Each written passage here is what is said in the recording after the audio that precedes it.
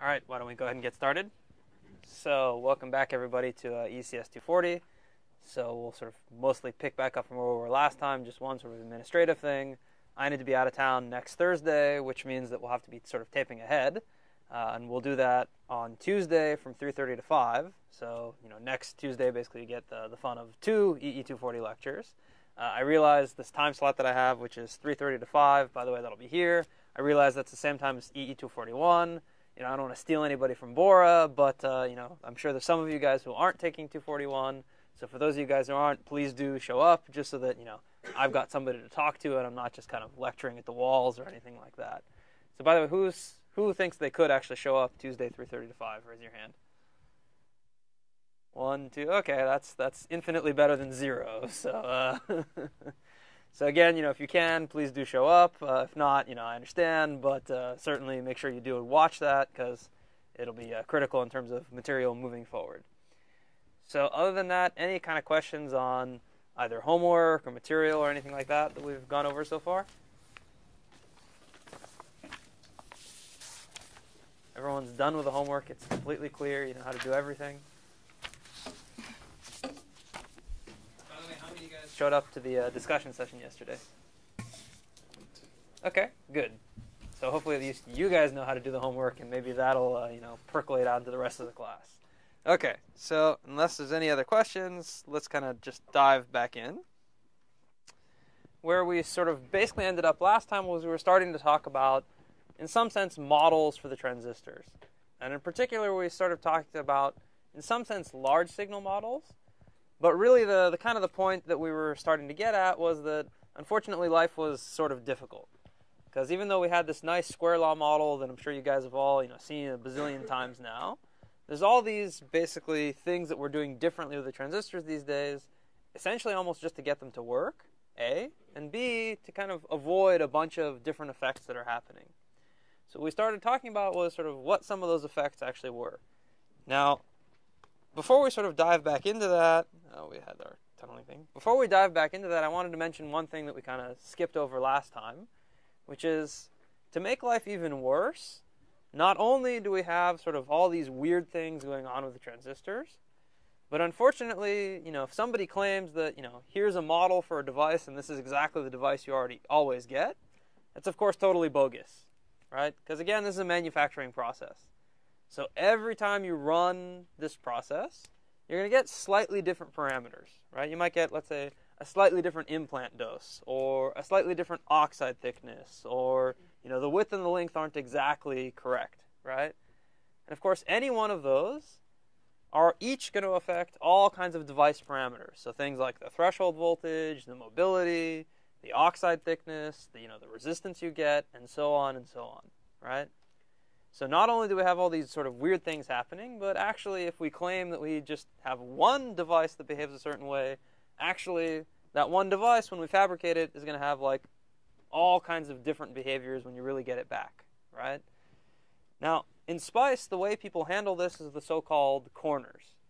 And what they mean by that is something sort of like the following. So they say, okay, well, if I have, let's say, a couple of parameters, let's say, I don't know, threshold voltage and, let's say, a channel length or something like that, right? So what you might get if you sort of just put dots on all the different devices that you ever would get back from the fab, you'll get some space that, let's say, looks something like this. And by the way, this is totally bogus, so you shouldn't, treat this as being reality, but something that, let's say, looks like this, right? Now, you as a circuit designer, you don't want to have to simulate with, like, 500 different models to see if the thing's going to work, right? So instead, what you typically will do is you pick off so-called kind of worst-case conditions, right? So you say something like, okay, and by the way, I guess I should say these are sort of the delta VTH and the delta L. You'd say, okay, well, if I want to find things that are really slow, and of course slow is kind of referring to digital stuff because, again, that's sort of who drives the process. So if you want to find stuff that's really slow, you'd look in kind of like the corner where you have the highest threshold and the highest channel length, right? And if you want to find stuff that's fast, you'd look in the corner that has the lowest threshold and the lowest channel length. So what, in fact, actually the fab will typically do is they give you a model, or they actually give you 3 models In fact, it's a little bit more than that, but we'll get into that in a second. They basically give you models that kind of capture the edges of where they think the transistors will end up being, right? And the way they kind of quantify that, or the way they call that, is, again, these so-called slow versus fast versus typical, okay? And usually that's sort of split up into the NMOS and the PMOS separately. So you'll get, let's say, one corner, the so-called TT corner. That means like both the NMOS and the PMOS are typical. By the way, the first letter is always referring to the NMOS. The second is always referring to the PMOS, okay? So TT, that's like both devices are typical. SS, both devices are slow. FF, both devices are fast. And just in case you think it doesn't exist, it does. You could get things like FS, meaning the NMOSs are fast and the PMOSs are slow. Or SF, meaning the NMOSs are slow and the PMOSs are fast, okay? Now, as I mentioned, that's already, I don't even remember how many different combinations. That's about, let's say, 5 different combinations you could come up with, right? You actually will typically combine that with variations on temperature and the supply voltage as well. And again, really the point of doing that is so that you can kind of think about, okay, for my particular circuit, what's kind of the worst case condition? And then what you want to do is simulate the thing in that condition to make sure that it actually works, right? Now, clearly, this is kind of pessimistic, right? Because if you just go and say, okay, well, all the transistors are kind of at the worst spot they possibly could be in, you're being pessimistic in some way, shape, or form, right? The reason you still do this, though, is it's kind of one of the only tractable ways of actually trying to guarantee that your circuit works, right? Because again, I don't know about you, but I certainly don't want to simulate my circuit with 3,000 different models and then figure out what the heck any of that actually means, right? By the way, unfortunately, sometimes people will do that, but then there's usually a very specific question that they're trying to answer, right? In general, looking at your circuit, you need to really think about it, and so it's just that these models, even though, again, they're a little bit bogus in that they're pessimistic, it's the most tractable way to kind of convince yourself your circuit's actually going to function correctly, okay? So just to kind of give you an example of what these corners are doing, here I'm just showing this is not our model, this is an older model, what would happen in the different corners. So in slow, slow, typical, typical, fast, fast. If I just looked at the threshold voltage versus, let's say, channel length of I think this is the PMOS and the NMOS device. Okay, so this one here is the PMOS, that one there is the NMOS, just in case you couldn't tell based on, the sign of the threshold, but that's what those two things are, okay? Now, you'd like to think that when the fab goes and gives you sort of these corner models, they'd give you something sort of real, right? And they kind of give you something correlated with reality, but usually they're not truly real, okay? They're not exactly the same as what's actually going to happen, okay? So as an example here, if you look at these corners and you don't really have to stare at it all that hard, it's pretty clear that all the corner model is really doing here is saying, okay, in typical, let's say I was supposed to get about, 400 millivolts threshold. All this particular model did is it said, okay, fine. In slow, slow, it's 100 millivolts higher. In fast, fast, it's 100 millivolts lower. Even though there was all kinds of weirdnesses that happened in the process to actually make this happen, the way they modeled this is just say, okay, screw it, it's just a shift, right? Not real. Certainly not, no reason why that should be exactly what happens, but that's kind of just how somebody put this model together, okay? Now, there's actually sort of another sociological phenomenon or maybe economic phenomenon that happens here. So if your nominal threshold was, let's say, about 400 millivolts, having it shift by 100 millivolts in either direction is a pretty darn big percentage variation, right? And for especially if something like threshold voltage, where, as we'll see later, things are like exponentially sensitive to that, that's a really big change, right?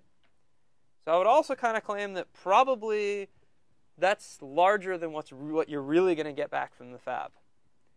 Now, if you're the fab, why is it that you would give the circuit designers models that are worse than reality? What's your motivation to do that? You want to be in a safe limit so you can make more money. Okay, you're right. You want to be in a safe limit so you can make more money. What's like the problem you're worried about? So, what if you put it exactly at where you expect it to be? Then we will start complaining. Yeah. Right? So let's say that, you as the fab person give the spec exactly where you think it's going to be, and you're slightly off, right? then just like you said, you as the circuit designer will come back, you gave me garbage silicon. It doesn't work. I'm not going to pay for it, right? So if you're a fab person, you margin, right? You say, okay, well, you should be able to work with anything over this whole range, right? So then if it doesn't work, you say, no, that was your bad circuit. That's your fault. I gave you good silicon. I'm within my spec, right? So that's exactly obviously why that happens. So, we won't be doing this too much in this class, but if you really want to build a chip, you really do need to think about these models, okay? And we'll kind of touch on this some more in a little bit, but you have to use these models, not because necessarily that you believe that that's exactly what's going to happen with the devices, but if you don't think about and don't sort of check what's going to happen in these different corners, then if you just use one of the corners, it's entirely possible that that particular corner has some bogus effect in it. And so if you don't move the transistors around a little bit to see that your circuit's actually robust, there's a really strong chance that your circuit actually will not work just because there was some other error in the model that you didn't think to sort of take into account. Okay? So, the whole point of this was just to kind of maybe convince you that, okay, modeling these things is a pain in the ass. So you probably aren't going to be sort of too successful in doing a hand model, and we'll show that a little bit more later on. But on the other hand, you clearly don't want to just rely on the simulator to tell you everything about how the devices behave. Because again, if nothing else, as a designer, the whole name of the game is just getting some intuition about the circuit. You're here, you're doing graduate studies, and hopefully not because you want to be a spice monkey later on, right? And by spice monkey, I just mean somebody who does, okay, I want to design my circuit, sweep L, sweep W, sweep VT, whatever, and just pick a point, right? That's not why we're here, okay? Now, again, to be, not quite as mean, I should say, the problem is really that you need to sort of understand something because, again, doing these models is actually pretty hard, right? Even if the fab was going to give you exactly what they believed was really going to happen, these models have hundreds and hundreds of parameters and all kinds of weird nonlinear effects in them. So actually extracting those models, there's people that spend like PhDs just understanding better techniques to extract the model and get that closer to reality, okay? So again, what I'm going to sort of do briefly today that we'll wrap up with is I just want to kind of give you a flavor for what are some of the most important effects.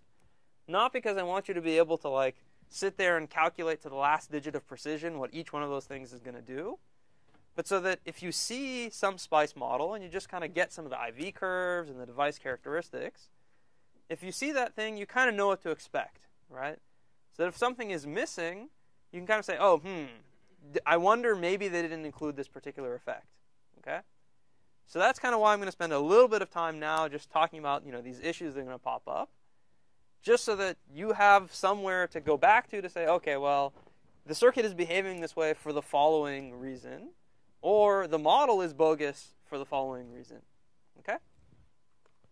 So we already started out with that, sort of talking about this halo doping thing last time. Again, the purpose of that was really to sort of control short channel effects. In other words, to make sure that the depletion region here wouldn't extend so far that the device just sort of punches through. And we talked about how that has an interesting effect on the threshold voltage versus channel length plot. But there's one other thing I just wanted to sort of briefly bring up, right? So, if I'm a pure device guy, or maybe not pure device guy, but, if I'm just looking at IV curves, then I'd say, oh, this halo doping, which is kind of controlling the short channel stuff, that's the best thing since sliced bread, right? Because I can dope these things super heavily, and I can stop, all these nasty short channel stuff from happening. So by the way, what's the penalty you pay if you do that? What's bad about this? Somebody said something. Say that again? Junction leakage. Okay. There is some junction leakage. You're right. That's probably not too bad, but you're right. I could get a problem with that. What's actually even, usually more directly important to you as a circuit designer? You're decreasing the depletion region. You're increasing capacitance. Bingo. Right. So if I've got a really, really heavy doping in those two regions there's a really small depletion region, which means there's a lot of capacitance. Okay. So why do I mention this? Well, because someday you're going to get a model for, let's say, I don't know, a 32 or 20 nanometer device, and you'll look at its IV characteristic, and somebody will give you that model, and it'll do that, right? Which, by the way, if you sort of have seen these things before, they really usually do something like that. Okay, so if you see something that does this, either obviously the model is bogus, Or you go back to your device buddies and say, really? Is this really what you meant to do? You know, what's the capacitance I'm going to get from this thing? Okay? Because there's always this trade-off between getting really nice short channel effects versus just having all that extra parasitic junction cap. Okay? Any questions on this? Or great. So let's go ahead and move on. So that was kind of the most interesting thing, so to speak, directly affecting the threshold voltage. We'll come back and talk some more about another effect in a second. But the next thing I wanted to talk about is sort of things that mess up your drain current. Okay? I mean, obviously threshold voltage has an impact on that, but you know, other things that are going to mess up your drain current. Okay? So the first one, which hopefully many of you have seen already once before, is that when we do our sort of square law model, we always assume something like the velocity is equal to some mobility times the electric field. Okay? And for a long time, that was basically true. Well, bad news is now, and actually for quite a while, probably about 10, 15 years or so, turns out silicon has a speed limit. Okay? Just has to do with if electrons are sort of flowing through all these silicon atoms, and the silicon atoms are vibrating around. If you try and go faster than sort of the speed at which they're vibrating, then just, you know, the chance of you getting through anything without hitting a bazillion different atoms is basically zero. Okay? So long story short, there's a speed limit. Well, if there's a speed limit, what that means is that I can increase the electric field, you know, kind of arbitrarily, and my carriers aren't going to go any faster than they used to, right? So just as a reminder, if we said that, you know, current was all about charge times velocity, if I really hit this totally velocity-saturated limit, then unlike before where we said that, you know, current, at least in the saturation, was VGS minus VT squared, and remember, you know, one of those VGS minus VTs came from charge, and the other one from velocity. Well, now if the velocity is fixed, sorry, don't get that benefit anymore, right? So now your current, at least in the limit, would be proportional just to VGS minus VTH, okay? Now, unfortunately, you know, in real life, you never sort of sit really all the way over there, but you sit sort of somewhere in the middle, right? And so as you move along basically the VGS space, you go from being not velocity saturated at all, meaning the device looking really like a long channel device, or really I should say a low electric field device, up to over here where, you know, that actually comes into the picture very substantially, okay? So because of that, again, people have come up with all kinds of so-called hack models that try and take this into account. So like, you know, in the two limits, one is x squared and the other one is just linear. So like one of the favorite hack models is the so-called alpha model, where they say, okay, well, it's not x squared, it's not totally linear, so why don't I just make it somewhere in between? Like 1.3 or 1.4 or 1.2 or whatever the heck happens to fit my data, right? Obviously, no physical motivation other than just it's kind of somewhere in the right spot. But again, one of these sort of models that people will just come up with, and obviously for you as an analog designer is not going to be particularly useful because for any given bias point, it's totally wrong. Okay? Now, usually when, again, people talk about sort of MOSFET current, we focus just on sort of, you know, how much charge and the velocity of that charge, and we sort of believe the velocity is set only by kind of VDS in some way. Well, it turns out life is actually even more complicated than that. Because as you increase the gate voltage, you're actually applying more vertical field onto those carriers. And it turns out that's actually going to effectively slow down how fast they can really go. And the really simple analogy is, you know, if you were trying to run, and there's a really strong wind, like pushing you into the wall, well, A, it's painful, but B, it's hard to run fast, right? Because you just keep hitting the wall, and, you know, you run into all the cracks or whatever it is on the wall, and just, you can't go that quickly, okay? So the more sort of technical explanation for this, or the effect that people refer to here, is so-called vertical field mobility degradation or reduction, okay? And there's this not too bad, but slightly complicated expression that I've shown here. Bottom line, what it's really saying is just that, you know, if you have a large vertical field, then your electrons or holes, as the case may be, as they're trying to get from the source to the drain, they get pulled up towards the surface and they basically bounce off of the surface, which slows them down. Okay? So you'd often see plots where if you looked at, let's say sort of a ID versus VG, if it was supposed to be kind of completely linear, let's call that VG and ID, at some point it actually sort of starts rolling off a little bit. Just because, again, that vertical field gets so strong that you start actually not getting as much current as you were expecting, simply because the velocity goes down. Okay? Does this make sense to people, or? Yeah. Are the thetas just arbitrary kind of constants, or are they angles? Oh, no, they're constants. They're numbers. So don't ask me why they chose theta. It's some constants there. Okay. I forget exactly what they range from, but there's something like 0.5 to 1.5, somewhere in that ballpark. In fact, by the way, this is even a simplification. There's actually some power law relationship there, but bottom line, you don't want to deal with it. Trust me, it's a pain in the ass. Okay, and we'll see how we're going to deal with that later. Okay? I mean, it's maybe not so bad. If you do this, you can actually come up with something halfway reasonable, but as we'll see in a second, if we actually tried to use it for analog design, not going to work so well. Okay, so we'll see how we deal with that very soon, actually. Okay, so now the other thing, which is sort of the classic what's really stupid about the square law model, is obviously if you put VGS exactly at the threshold voltage, the current doesn't just magically all the way go to 0, right? As I'm sure you guys all know, hopefully very well by now, what really happens is you always have some leakage current, right? And the source of that leakage current, again, should hopefully be sort of very obvious to everybody. So let's just draw our transistor here.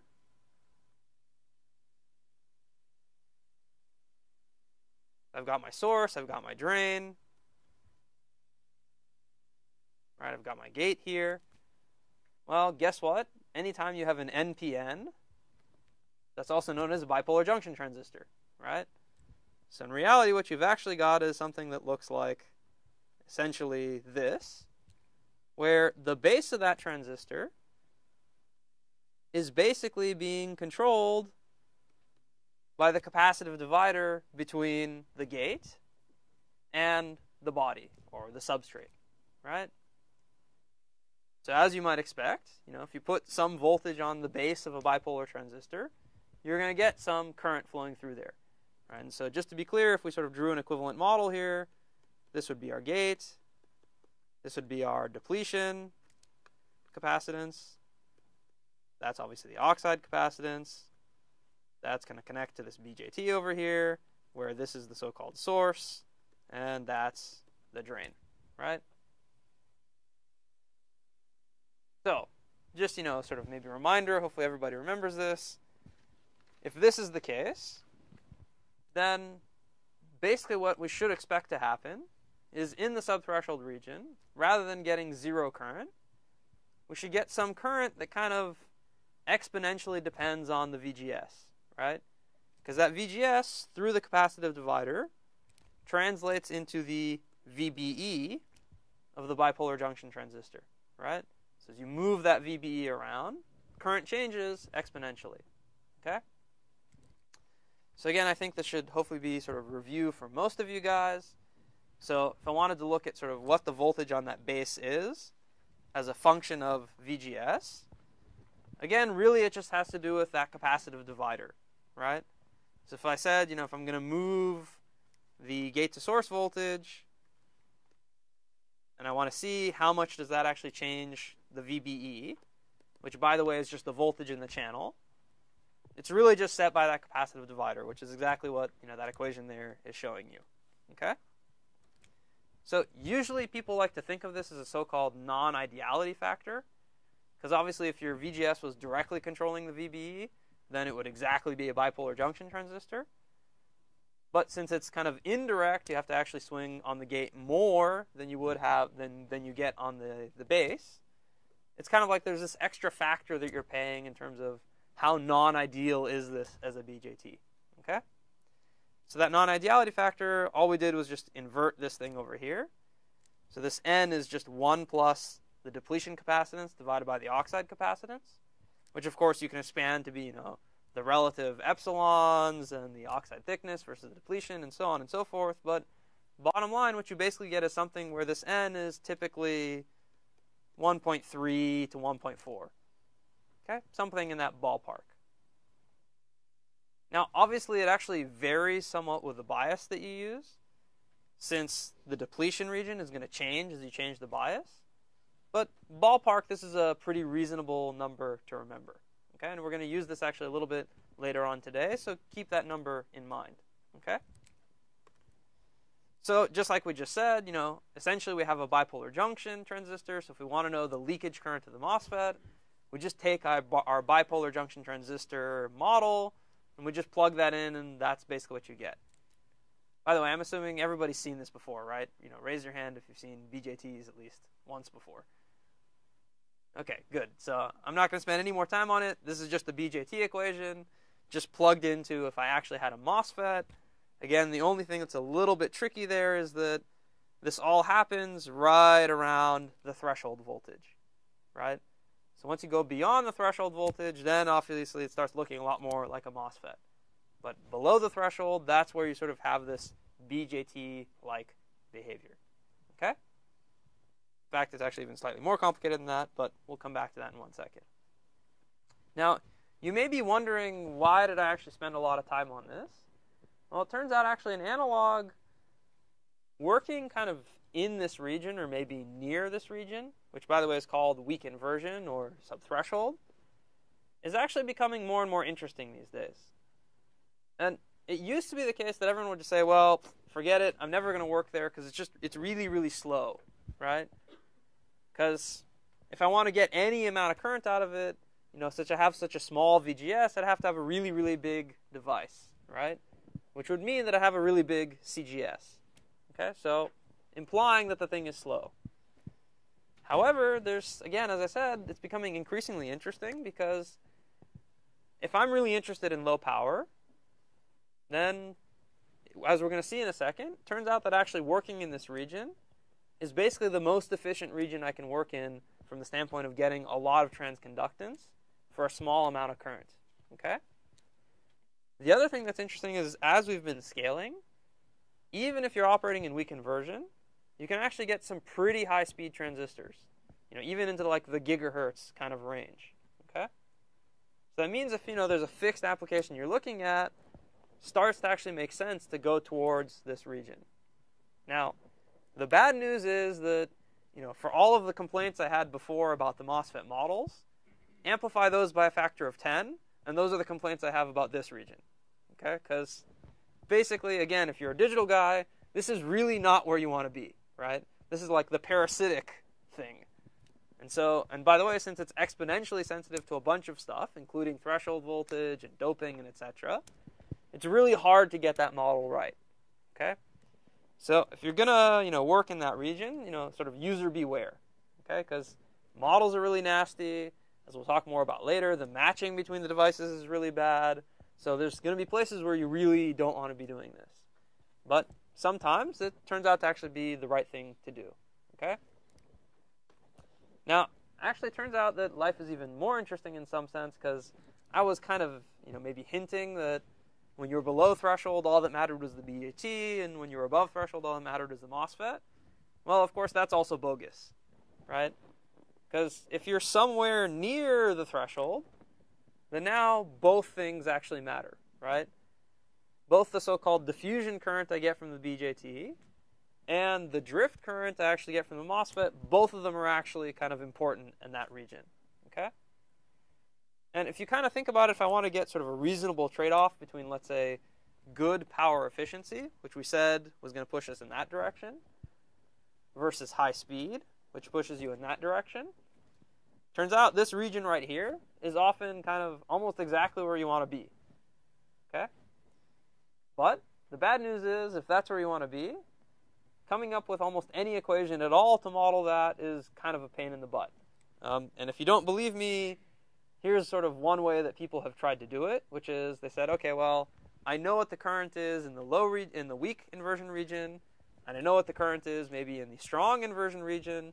So why don't I just try and come up with some model to like patch between the two, right? So just do like a curve fit between the two and smooth it out, and do whatever all this fancy math you want to do. Okay, so if you do that, there's a model called the EKV model, which I've sort of shown here that does basically what I just said. But just maybe to drive the point home, how many of you guys would want to do a homework with this as your model of the transistor? Not many, right? Well, in fact, nobody, I should say. So we don't have any gluttons for punishment, I guess. Yeah, I agree. I wouldn't want to touch this with a 10-foot pole either. I mean, there's some people who will claim you can do it, but I don't see how I can get a whole lot of intuition out of it. Okay, so probably not what you want to do. So we're going to come back actually quite soon to see how we're going to deal with all these things in a reasonably easy way, but still actually do the designs that we want to do. Okay, but before we do that, since this is oh yeah. How straightforward is it, or maybe not straightforward, is it to take a circuit that you've implemented as a BJT circuit and then you just switch it over the same circuit, but do it with weakened version MOSFETs? It really depends. So, as we'll talk about a little bit more later this lecture, MOSFETs, even if you use them in subthreshold, they're not as good as a BJT would have been, right? If nothing else, simply because of that capacitive divider there, right? Now, in fact, there's, again, all kinds of other actually sort of second-order effects that come into the picture that make life even worse than that. Now, there's another sort of interesting thing that you have to be a little bit careful about is, in BJTs, there's the base current, right? Whereas in MOSFETs, at least ideally, there should be no gate current there, right? So some of the stuff you would do in a BJT, you're doing just to deal with that effect, right? Now, by the way, it's kind of interesting. That's not exactly true anymore, because if you remember, I mentioned, if you don't believe in quantum mechanics, just go and measure a MOSFET these days, and you'll actually get some leakage from the gate to either the source or the drain, just due to tunneling. But obviously, the sort of the physical effect of that, I can increase this tunneling current all I want, has squat to do with how much current I'm getting through the transistor, which is obviously not the same as a BJT. By the way, just in case you don't believe me that this tunneling thing is actually important, in a probably modern process, well, maybe not anymore since they have high K, but in like a 90 nanometer, let's say, Intel process, the amount of gate leakage current you would get was about 100 amps per centimeter squared. Okay? And I'm not off on any of the units there. So if you had, a 10 millimeter by 10 millimeter chip that you just filled with transistors, there would be 100 amps of gate leakage. Okay? So, by the way, your entire microprocessor is probably only about 100 watts. So that means that, obviously you're not doing that, but you can get a lot of current flowing through there. It's actually a good question. Does that answer it? Or? Yeah. Okay. So great. Essentially, you shouldn't really expect to be able to do that. You can, it depends what you're doing, obviously. So if there's something like highly non-critical, you can kind of do it. But just like with anything else, you always got to pay attention to what you're doing, right? So you got to think carefully about, okay, why was this circuit built that way in the first place, and what are the potential issues that I might run into in translating it over?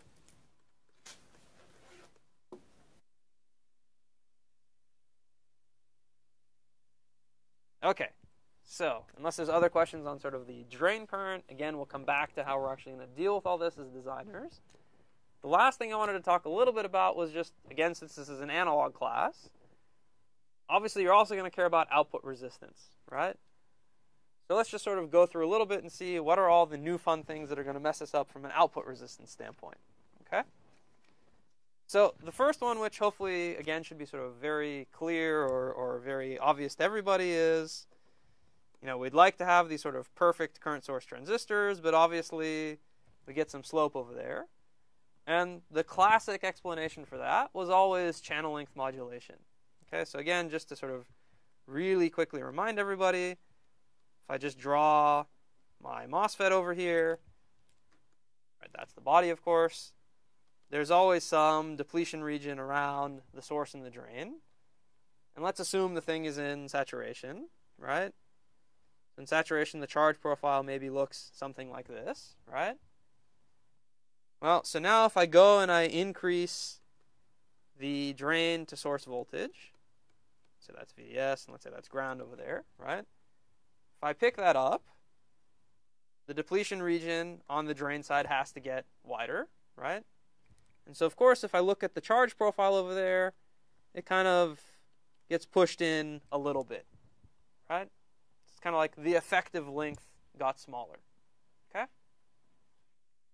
So probably when you sort of first saw this so-called channel length modulation, the model you were given was something like that the drain current was whatever the drain current used to be times something like 1 plus this lambda VDS parameter.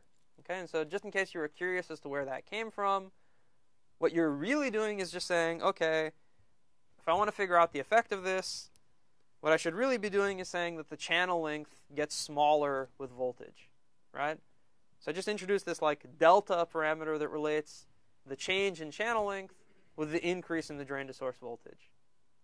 So now as long as this was sort of small, right, meaning the change in length was small relative to the length itself, if you just do like a first order expansion of that, meaning first order Taylor expansion, then 1 over 1 minus x just becomes 1 plus x, okay? So that's exactly how we got this form of 1 plus lambda VDS, because that term right there, that's essentially what lambda ended up being, okay? And of course it has the units of 1 over volts, because it's like a relative modifier on the current, okay? So if you're wondering where lambda came from, that's where it came from, okay? Of course, if life was this simple, I would be very happy. It's not, right? So that's not the only thing that's going to mess up your output impedance. The other thing is this so-called drain-induced barrier lowering, or a lot of people just refer to that as dibble, okay? So what dibble has to do with is it's really actually quite simple. It's just saying that if you change the VDS of the device, the threshold voltage is actually going to go down, okay? And again, the really simple way to see that, and we're going to be drawing a bunch of transistors, so, I apologize for, you're going to keep doing this over and over, but, that's the easiest way to see it, okay? So again, we've got our good old transistor. If we put some voltage on that drain over there, right? What's going to happen is, again, because of that depletion region there, I'm going to have some charge built up on the edge, right? Well, guess what? It's a capacitor, right? So you always have to mirror that charge somewhere. Well, so some of that charge is actually going to get mirrored close to the surface, right? So if I'm mirroring some of the charge that's up over here, close to the surface, close to where all of my quote-unquote action is happening in terms of creating the channel, what that basically means is that now I don't have to put as much charge onto the gate to actually get carriers to come up to the surface, right? Because some of the, sort of fixed charge that was over there is already getting imaged by the drain, okay? So that's a long and involved way of saying that basically, if you increase the drain voltage, it takes you less VGS to actually invert the channel, okay?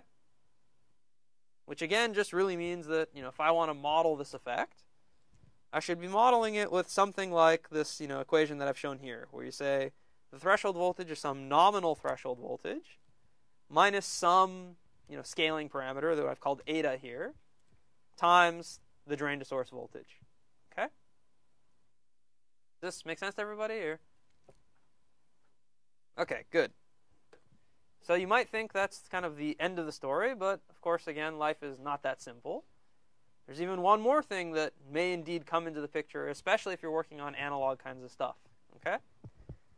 So, and by the way, there's a whole bunch of other phenomenon, but these are probably the three most important ones. So the last thing we're going to have to worry about is so-called SCBE. Okay, this is substrate current body effect. Again, sort of fancy name, but it's actually for it's sort of dealing with a very simple phenomenon. Okay, so if you just took a transistor, and let's say you had some VGS on there, and then you have some VDS over here. Okay, and then I'm just going to plot the IV characteristic for that. So I've got some ID and some VDS. For some region of time, you kind of get the standard thing that you're used to.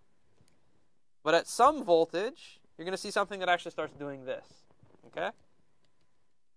At some magic voltage, the drain current's actually going to start going up exponentially. Okay? So what's basically happening here is, remember if I look at that device right there, and now I'm just going to draw the drain junction just because, I'm tired of drawing the same MOSFET 5 times. So if I just draw the drain junction over there, right? Remember, I've basically got a diode, right? Well, diodes can break down. There's a maximum voltage that diodes can handle before just stuff starts going wrong. If you're a physicist, the physical explanation there is, if you have enough field across there, some of the electrons can actually hop over the barrier, and they pick up so much energy that they actually hit other electrons, buried inside of the lattice, and they free those, and you start getting what's called sort of avalanche breakdown. Because every electron starts knocking off a bunch of other electrons, and you just get more and more current flowing through there. Okay? So basically what's going to happen is if you put a high enough voltage onto your MOSFET, you're just going to break that junction down, and all of a sudden, you're going to get lots and lots of drain current flowing. Okay? Now, you do have to be careful about one thing, which is that drain current is actually flowing through the drain and into the body. Okay? It's not flowing through the source. It's actually flowing into the body. Because again, it's just that diode there is essentially breaking down. Okay? Now, this tends to happen at reasonably high voltages. So in a modern process where let's say, you're only supposed to be putting, let's say, about 1.2 volts across the transistor, or maybe a volt, you probably won't see this happen.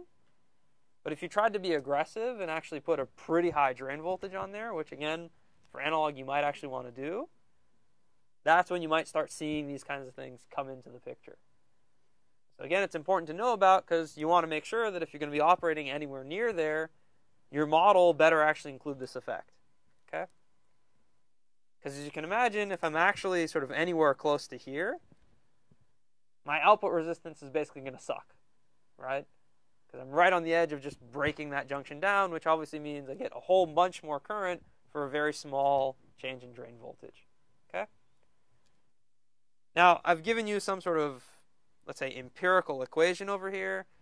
It's not super critical. It really just says, look, if you go beyond a certain voltage, the thing starts exponentially increasing in current.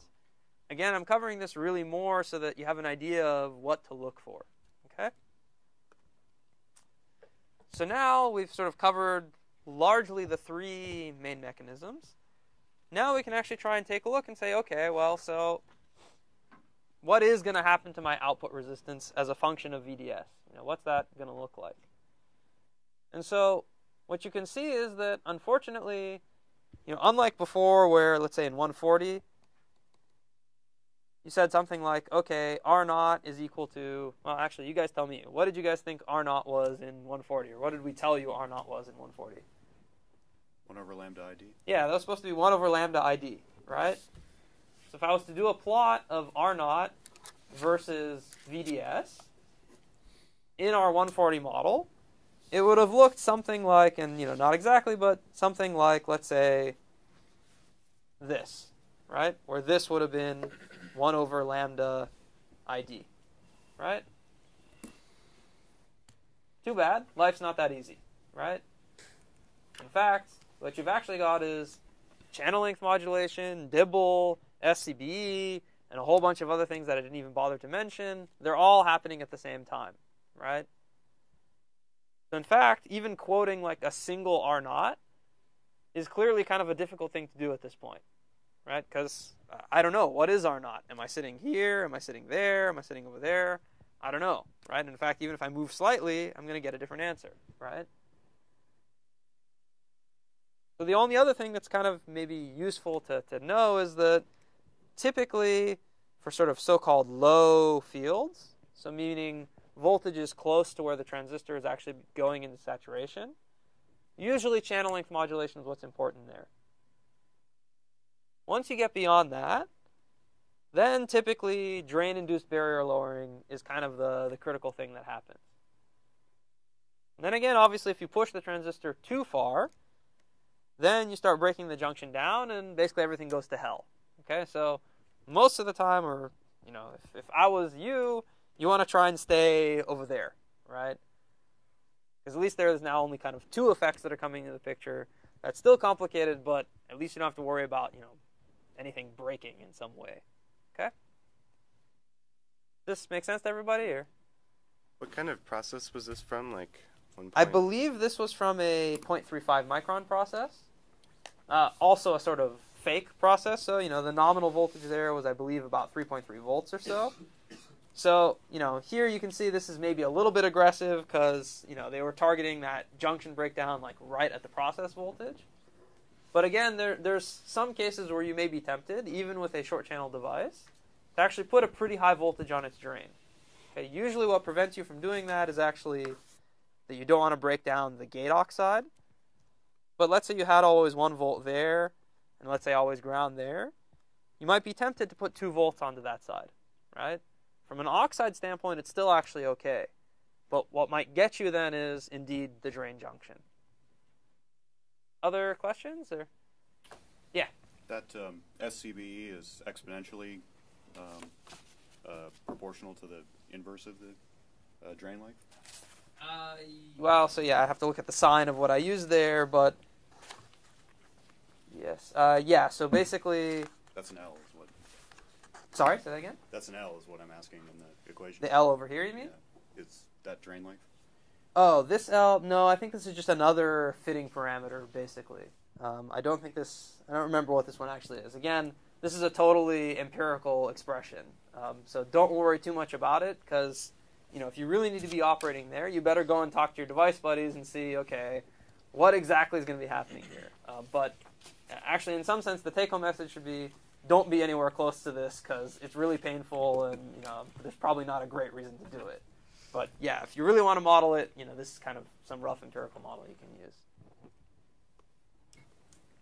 Okay, so unless there's other sort of questions on that, the last thing I wanted to just sort of briefly mention is, well, I said there's all this complicated stuff. It's going to be a pain for us to model by hand, so somebody has to do something. Well, okay, there is so-called BSIM, which is basically what you use in SPICE. And by the way, BSIM, in case you didn't know, stands for Berkeley Short Channel Insulated Gate FET Model. Okay. They've actually moved to a slightly different version now, but for a long time, this was really the industry standard model, okay? And probably the latest one that was kind of, widely used was the so-called BSIM3 V3, okay? And we're actually using that in this course as well.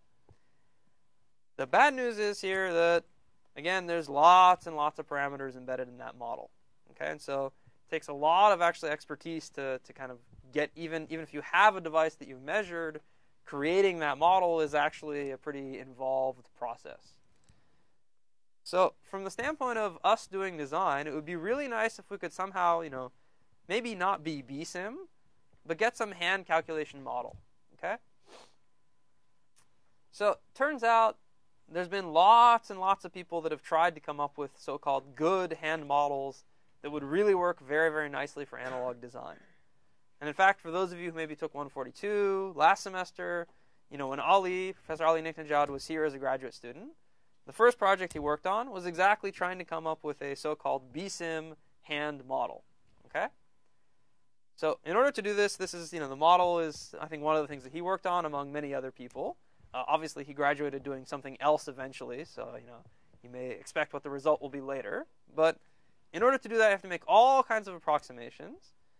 But let's say that you make some of these approximations. So you use our vertical field mobility degradation thing.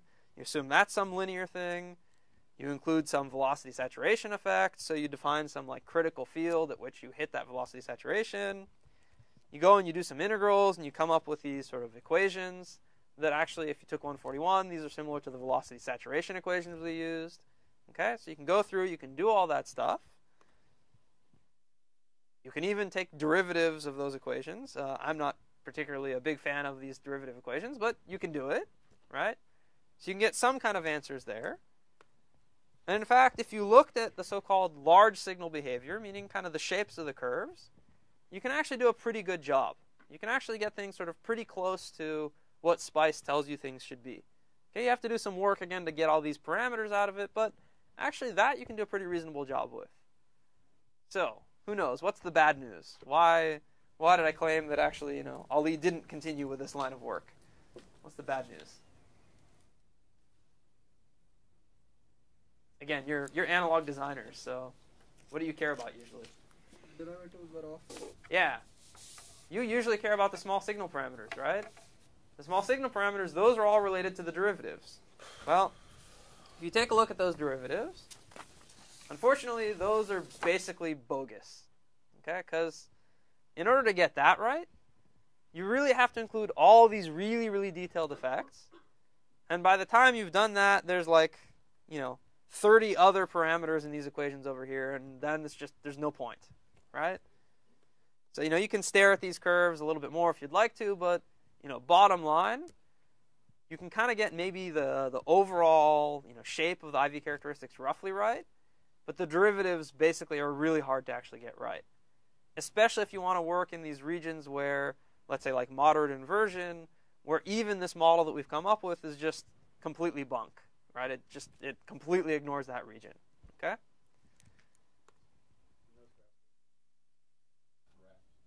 Well, that's an excellent question. BSIM would be the reference point you use. So, in theory, BSIM should be close to the transistors, and usually it's reasonably good. But yeah, obviously you'd really want to measure this against a so-called actual transistor. But from that standpoint, I could indeed get a BSIM model to at least fit one particular transistor really, really, really well, right? And so yeah, then that would be kind of your sort of reference point against which to say, is this good or is this bad, right? And by the way, in some sense, kind of the qualitative behavior here of just below some certain region, you just don't even have a derivative anymore. Whereas in reality, there's some stuff happening there. That's really kind of the issue, right? Because even if I got, maybe this region of the curve right, just qualitatively, there's things that are completely missing here.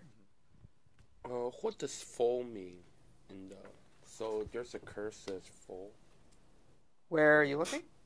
FULL. Full. Yeah. FUL. Oh, full. It just means full BSIM3 model. Oh. So these two curves right here are the complete BSIM3 model, and these two lines right here are the so-called hand BSIM model. So that's what that means. Sorry, just not 100% clear. Does that make more sense now? Okay, great. So, bottom line point here is just that, even if we try and come up with this relatively simple hand model, it's really not convenient. A, because the equations of all the derivatives are garbage, or I should say, not only are they wrong, but they're a pain in the ass to deal with, right?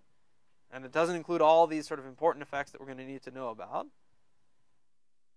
So we can't really use that, but again, we really need some sort of model to build up intuition into what our circuits are going to do, okay?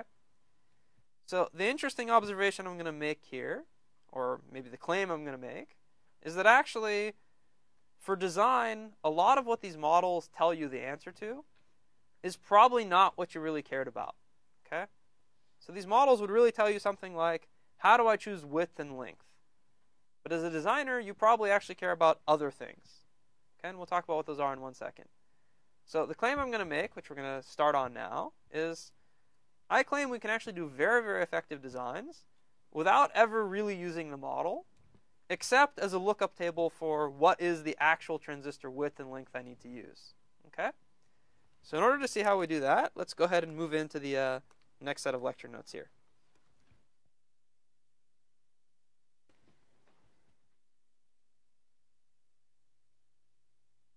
Okay.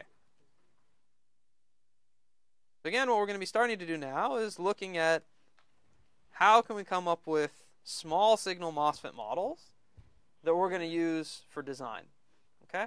And so I kind of basically already went over this, so I'm going to kind of skip this. So what I'm going to talk about now, or maybe we'll talk about together, is what is it that you as a designer actually care about. Okay?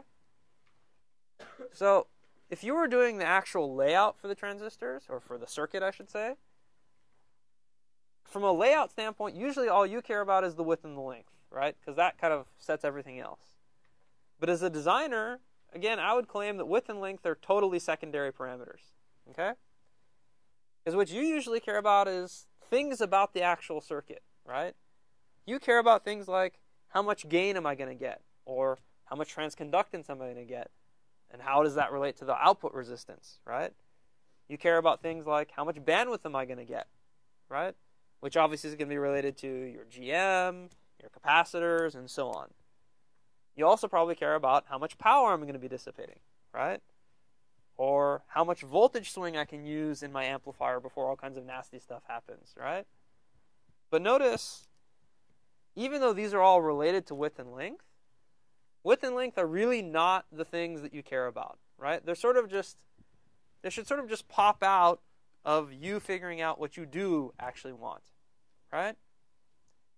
So again, what I'm going to show you here is how do we come up with a design methodology to basically focus on the circuit design parameters we care about, and then just use SPICE, or really the BSIM model, as a lookup table to get us back to what the actual transistors are supposed to be. Okay?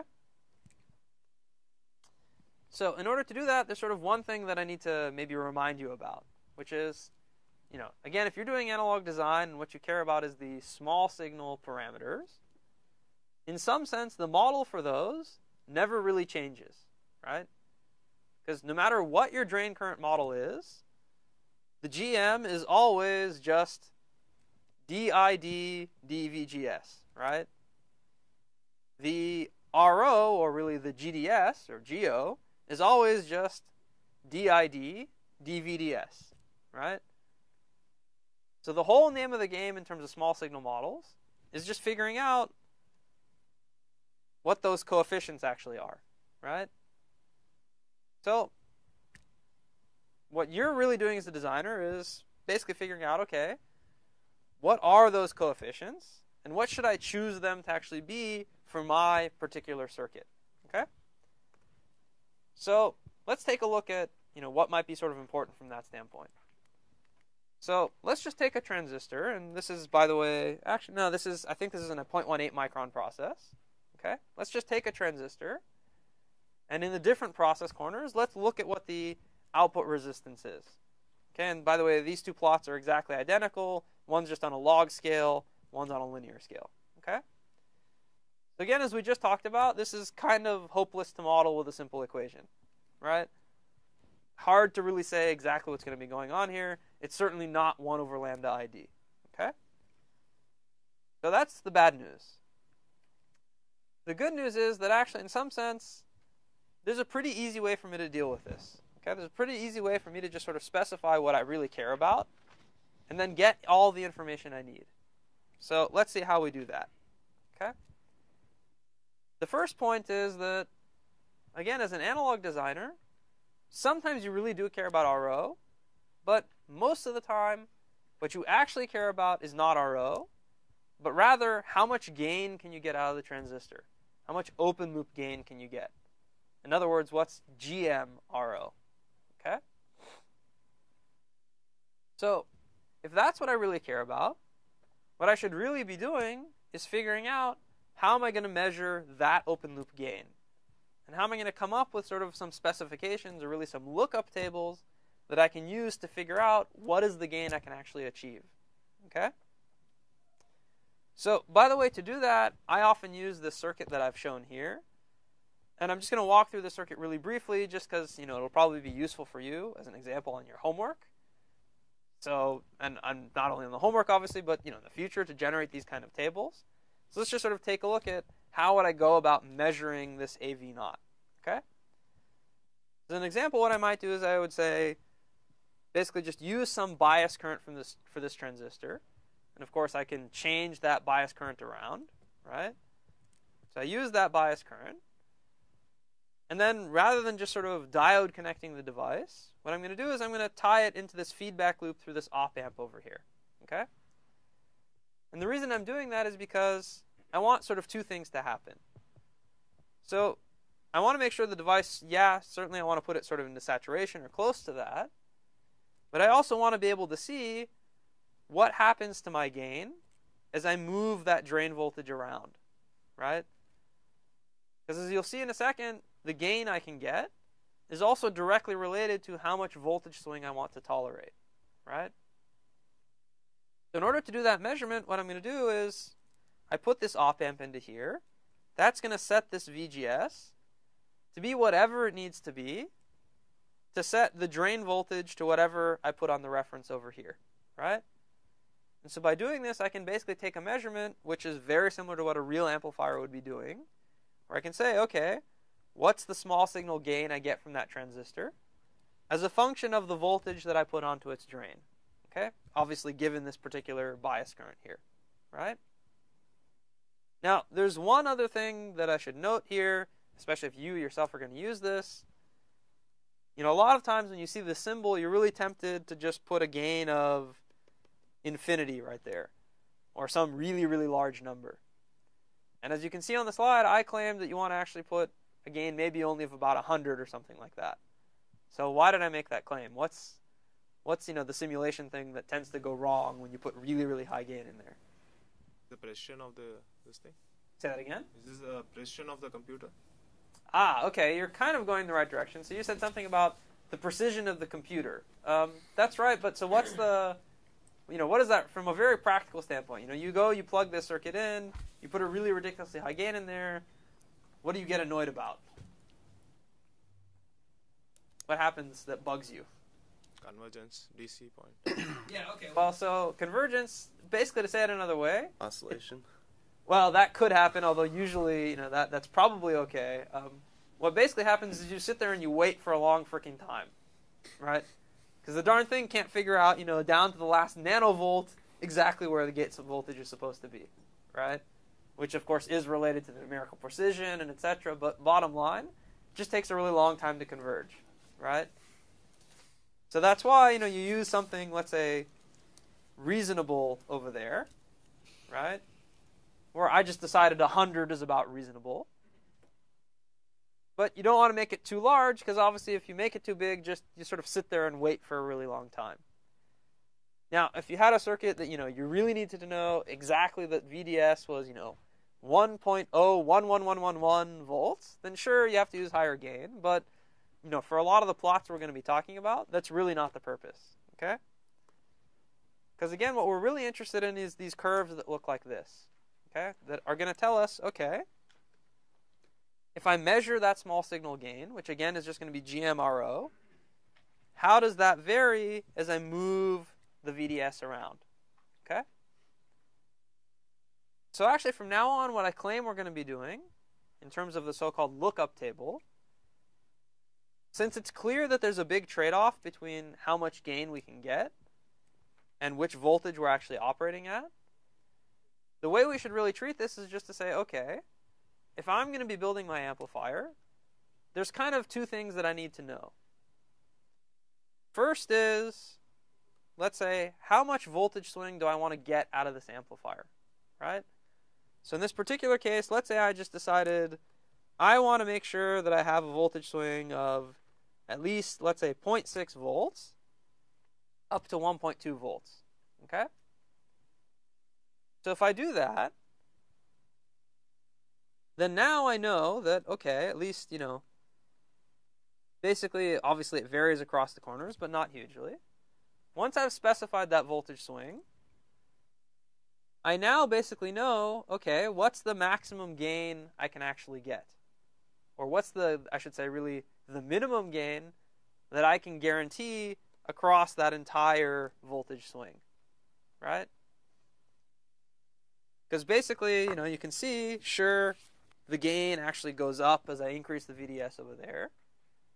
But if I specify that, okay, this is the voltage range I'm interested in, then I can safely say, okay, my transistor is going to give me a gain of at least, I think it's about 25 or 26, right? Now, obviously, if you change the voltage range you're interested in, the gain you can guarantee is going to change, right? So in particular, let's actually sort of take an example. Let's say that I'm going to increase my voltage range. What's going to happen to the gain you can guarantee? Is it going to go up or is it going to go down? Yeah, it's going to go down, right? So if I increase the voltage range, I basically have to move these, two markers out to the side over there. And let's say it really is like that. And then now, unfortunately, that's the gain I can actually guarantee. Okay? In fact, I'd claim that if you just have this plot for a bunch of different devices at different bias points and different channel lengths, right? And as we'll see in a second, what you can do is, when you're specifying your amplifier, or really designing your amplifier, you go in and you say, okay, I want a voltage swing of X with a gain of at least, let's say, 20 or whatever it is. And then you just look in your lookup table and you'd see, okay, what's the minimum channel length device I need to actually get that much gain with that much voltage swing? Okay? Now, I've kind of already sort of hinted at this, which again, I'm sure you guys all remember from 140. If you actually increase the channel length, the gain you can get actually goes up. Okay? And that just has to do with you're sort of reducing some of the effects of these parasitic things like channel length modulation and drain-induced barrier lowering. You basically get better as you increase the channel length. Okay? So from a design standpoint, you'd want to generate a bunch of these different curves with different channel lengths, and then use those to figure out which channel length should I actually use to hit a certain specification. Okay?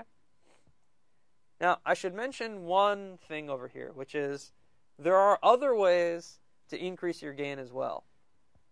In particular, what's one way you probably spent a lot of time on in 140 that would also increase your gain?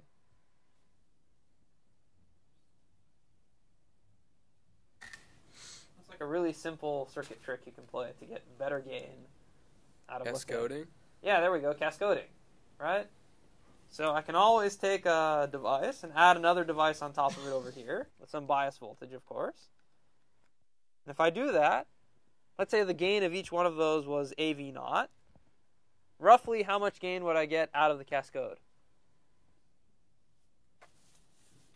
GMR squared or R naught squared? Yeah, so AV0 squared, right?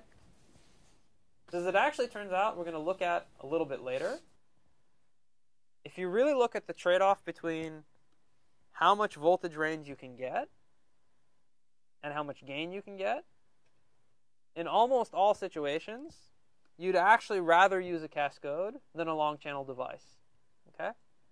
So again, we'll come back to that a little bit later on. You'll see why that is, but you may want to even generate these plots not just for different channel lengths, but in fact, go and build like a cascoded structure and see how much gain do you get as a function of that VDS over there.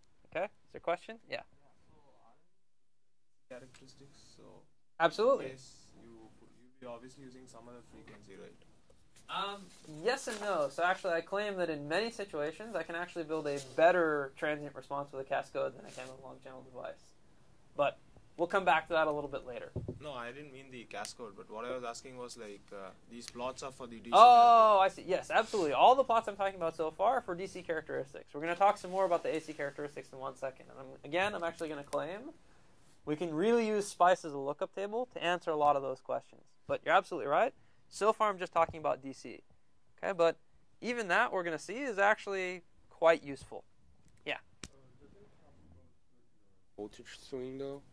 So that's actually, so you're right, or people like to think of it that way, but we're going to see a little bit later on that actually, even if I had a cascode like this, if I looked at the gain I could get as a function of that VDS, we're going to see it's actually basically going to be just as good as what you could have gotten from a long channel device. Okay, so if you don't believe me now, we'll see that a little bit later. Okay, so I'm just sort of mentioning this now so that it's in the back of your head, and when we come back to it in like a couple of weeks, you'll say, oh, okay, now I understand what's going on. Okay? Other questions? Okay, good. So now there's one sort of interesting thing, which again is one of these really big complaints that analog guys like to make, guys and girls I should say, which is, oh, okay, I'm going to scale from, let's say, 0.35 or 0.5 micron down to 0.18 micron, and my GMRO just keeps getting crappier and crappier and crappier. In other words, the output resistance just gets really bad, right? And so, and by the way, that complaint is indeed true. If you looked at sort of the peak GMRO you can actually get from a given technology at any VDS, it is indeed the case that those short channel devices get worse. Okay? Now, why do I claim that maybe sometimes people are just complaining a lot, but not quite for a great reason?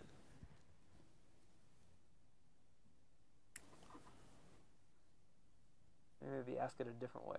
So we're looking here at peak gain, right? How many circuits have you built that had 1.4 volts across your gain device? Or 1.2 or anything like that? Anybody ever built a circuit like that? Okay, what do you usually have across your gain device? How much voltage? Just ballpark. 500 millivolts. Okay, 500 millivolts. Any other? That's reasonable. Any other thoughts? 250 millivolts. 250 millivolts. By the way, what are those numbers kind of related to? The VD-SAT. Yeah, they're related to kind of the VD-SAT. Right now, of course, VD-SAT is only related to long channel devices, but we'll come back to that one second. But basically, if you want to build a good amplifier, you want to make sure you can actually get gain and swing, right? If you want to get a lot of swing, you ain't going to have a ton of voltage just statically across that device, right? Because you're just wasting voltage headroom. So in fact, if you look at, what quote-unquote really happens, if you look at the gain at sort of more reasonable VDS, or I should say kind of the practical VDSs you're probably going to be using, the short channel devices aren't all that bad. Okay, I mean, don't get me wrong, they do suck, but they don't suck anywhere near as badly as people complain about. Okay? And in particular, you're never going to get devices that don't have gain, because then it doesn't even work for digital. So don't worry about that. Okay? It'll be small, but you'll still get, some reasonable amount of gain. Let's say 5 to 10, even for really aggressive devices. Okay? At least for, again, the sort of reasonable voltages that you're probably going to be using. So we kind of have an idea of how to deal with R0, or really with the voltage gain, which is what R0 is kind of most important for. So what I want to start talking about now is how we're going to deal with transconductance. Okay? And so for transconductance, I again want to just, sort of start out with the square law model, not because that's actually going to be the model we use, but just to sort of remind you of a couple of important things. Okay? So if I take that square law model and I just do the derivatives, there's a couple of there's one really famous form for GM that you want to remember, because we're going to be actually using this quite a bit, just with a slight tweak. Okay? So if you go through all that stuff, at the end of the day, you can pretty quickly show that the GM is just related to 2 times the drain current divided by the so-called overdrive, or VD-SAT, as sometimes people call it, right? Which is just VGS minus VT. Okay? So why is it that I claim this is actually a pretty useful way of looking at things? In other words, if I looked at this thing, I can see that there's this trade-off, right? I can see that for a lower VD-SAT or a lower VOD, I'm going to get more GM, right? So that's good. What else do I know about VOD from a sort of circuit standpoint? What does it tell me about, in terms of if I change that, how it changes my circuit design? What else comes into the picture there? Bias current. Okay, that's kind of what we were saying. So there's something about the bias current here. Actually, we're going to follow up on that in 1 second. Right? So this VOD is kind of telling you something about, if I want a certain GM, how much bias current I need. That's definitely true. Right? So we'll come back to that one. What else does the thing tell you about? Swing. Yeah, it kind of tells you about the swing. Right? Because if I have a big VGS minus VTH, then probably I can't use too low of a drain voltage, right? So I also actually want to use sort of a small VDS, or VDSAT or VOD, to get a lot of swing out of my device. What else comes into the picture from that standpoint? The amount of GM that you can get for an overdrive. Amount of GM you can get for a unit bias current. Yeah, I think we covered that already. Anything else comes into the picture? I'll give you a hint. Shiva asked about it. What else matters? Bandwidth. Yeah, right? If I have a really small VDSAT, I'm going to have to use a really big transistor to get that transconductance, right? That basically means I'm going to have a lot of parasitic cap, right?